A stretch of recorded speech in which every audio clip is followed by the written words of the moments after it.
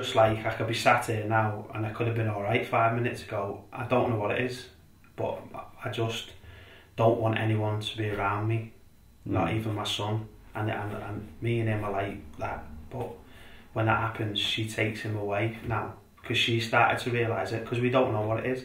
I'll start to get ratty with him for no reason.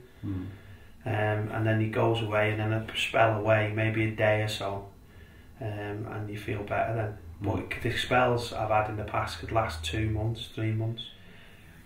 The worst thing that caused me is I could stand in the middle of a pitch and I could have just scored 2 goals in the game before, and you feel as if you don't belong there.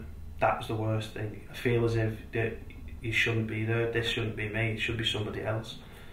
And you feel, I always used to feel as if, you know, there was something wrong. I shouldn't have been the one that was playing there, even though I don't know. I couldn't rationally think back and go, but remember that game there? You were really good, and you did this and you did that, and he did that. I don't know. It's hard to describe. You're like in a cave of thinking that nothing you do is any good. That's what it was like for me. And if I could step back and look at my life, you'd go, you've not done too bad, you've not done brilliant, but you've done okay. But you don't see it like that. Everything you think is rubbish, garbage. That's what I'm like.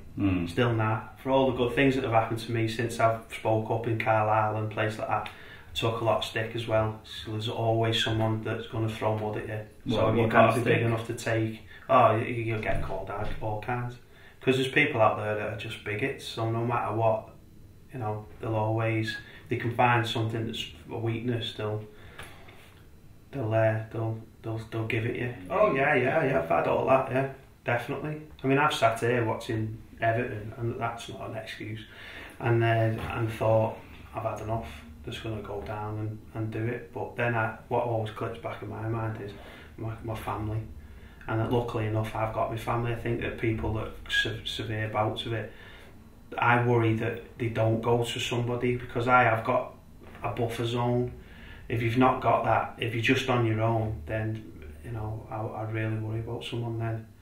That's why we did something in Carlisle where we just got people to just ring up if they didn't think they had anyone, just for a chat.